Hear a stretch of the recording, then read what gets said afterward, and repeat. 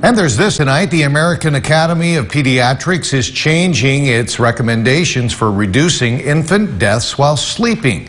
The AAP is now emphasizing babies need to sleep on a flat, non-inclined surface.